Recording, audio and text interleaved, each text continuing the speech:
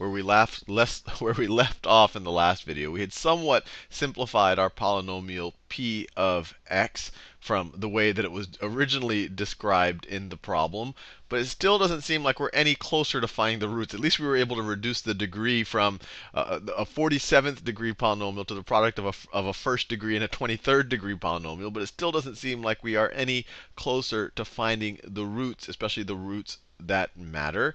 And here we're going to have to, there's another little bit of an aha moment here, that this part in blue, which is really just the sum of all of the degrees of x from x to the 0 all the way to x to 23. This actually looks a lot, it is actually, if you view the common ratio as x, as a finite geometric series. And I've done it in other videos. There is a way to find the sum of a finite geometric series, and we'll use a similar technique right here to simplify this a little bit, to help us find the root. So let's just call this whole thing s. So let's just call this s is equal to x to the 23 plus x to the 22nd plus all the way down to x plus 1. So that's this thing over here. Now let's multiply s times x. So x times s is going to be equal to, and actually let me do it like this, because this will help us a little bit. I'm going to write it up here, and it's going to look a little bit messy. X times s is going to be, so actually I'll just write it over here. X times s is equal to, let me save some space actually. X times s is equal to, x times x to the 23 is x to the 24th power. X times x to the 22nd is going to be x to the 23rd power. And then there's going to be an x to the 21st. When you multiply it by x, you're going to get x to the 22nd, all the way down to, when you multiply x times x, you're going to get plus x squared. And then when you multiply the 1 times x, you're going to get x. Now, what I want to do, let's subtract this from that. Let's subtract it. Let's subtract it. I won't put the negative sign out there. So on the left-hand side of the equation, you have s minus xs. So s minus xs is equal to, what happens on the right-hand side of the equation? Well, you're going to have this guy minus this guy. These are going to cancel out. These are going to cancel out. Everything is going to cancel out, except you're going to have a 1 minus x to the 24th. So you're going to have 1 minus x to the 24th. Now let's just multiply both sides by -1, because this will just give it in a slightly easier form for us. So this is the same thing. If we multiply both sides times -1, is xs minus s is equal to x to the 24th minus 1. We can factor out an s here. I'll do it over here. So if we factor out an s from the left-hand side, we get s times x minus 1 is equal to x to the 24th minus 1. Or we could say that the sum is equal to x to the 24th minus 1 over x minus 1. So this whole thing in blue over here can be rewritten as this right over here, is x to the 24th minus 1 over x to the minus x over x minus 1. Now let's be clear here. What we really care about for this problem is to figure out the roots that have, the roots whose squares have complex parts. We already know that one of the roots is 0, because if you set this equal to 0, x could be equal to 0. 0 squared is still 0, does not have a complex part. So it really doesn't matter. So for our problem, and the other thing that we want to keep in mind is that we don't want to double count roots. Let's reread the problem a little bit. Because what we're going to have is a bunch of, I guess you could view them as double roots. You're only going to have 23 distinct roots from this part of the polynomial. And they say let z1, z2, and zr be the distinct zeros of p sub x. So what we only care about right now are these 23 zeros. We don't have to think about those 23 zeros twice. We're not going to add their imaginary parts twice. So we can kind of substitute p of x with, we really just care, I'll just come up, let's call it q of x. Let's call q of x. We really just care about the zeros of q of x, which is just x to the 23 plus x to the 22nd plus all the way down to x squared plus x plus 1. That's this inside part. The fact that it's squared, that just doubles the roots, but we just care about the distinct roots. So we really just care about the sum of the imaginary part of the absolute value of the imaginary parts of the squares of the roots of this guy right over here. And we just figured out that this guy can be rewritten as this over here. Or even better, let's define instead of defining q of x like this, let's define q of x as this times x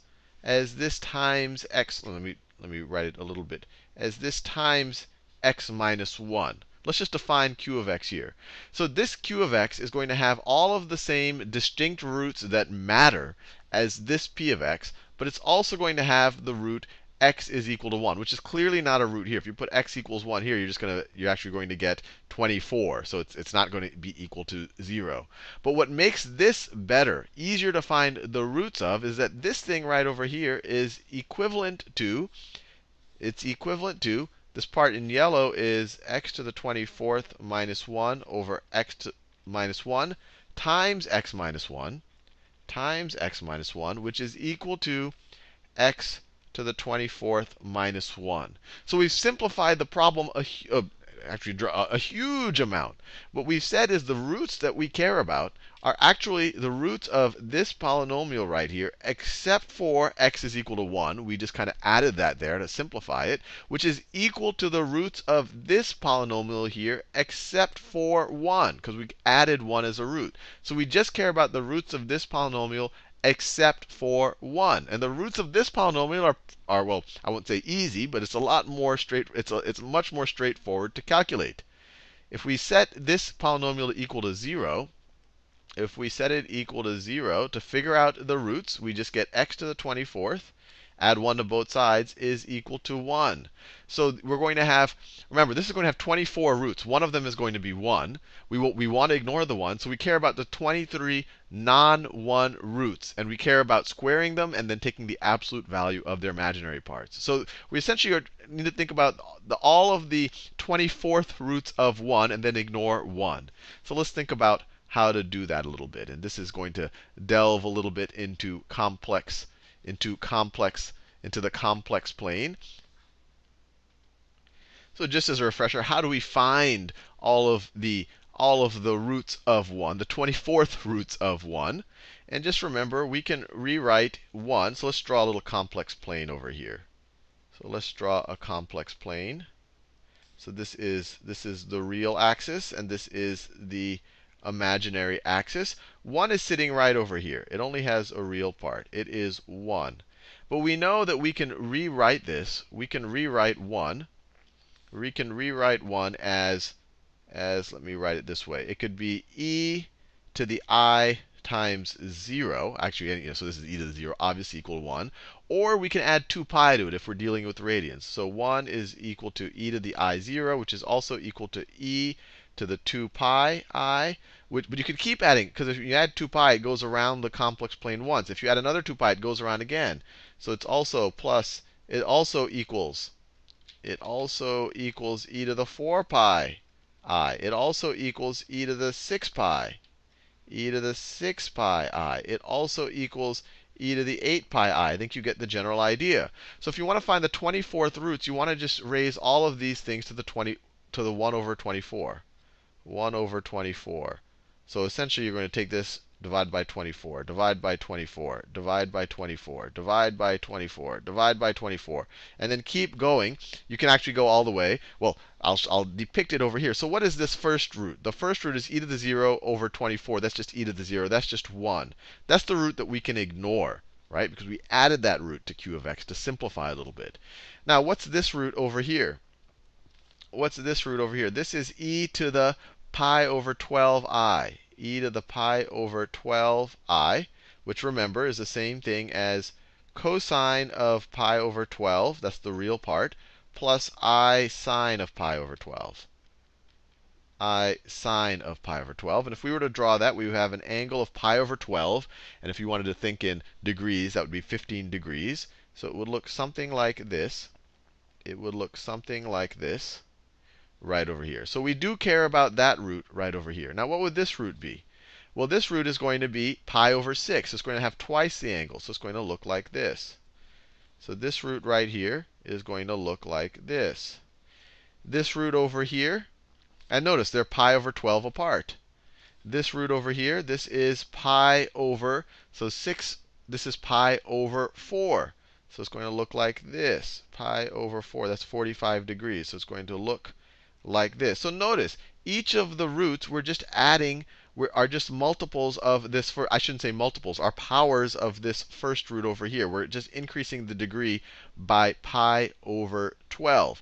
And remember, we just care about the imaginary parts of their squares. So let's just first of all just think about the roots that matter. So one way to think about it is we could literally just draw a unit circle here and divide it into 24 sections. So let me draw that.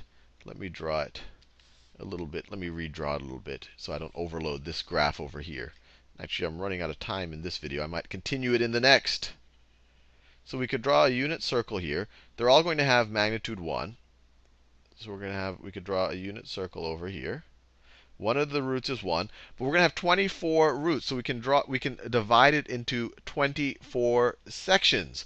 So we have 4 sections right here. Each of them, we're going to have 6 roots in each section. So we're going to have 1 pi over 12, 2 pi over 12, pi over 4, and then you have the one symmetric to that. Then you have the one symmetric to that. Let me make sure I'm doing this right. You're going to have the division, and then you're going to have pi over 2. So these are the roots that are, actually, let me just continue this in the next video. I don't want to, when I start rushing this is kind of a new concept anyway. I'll continue this in the next video.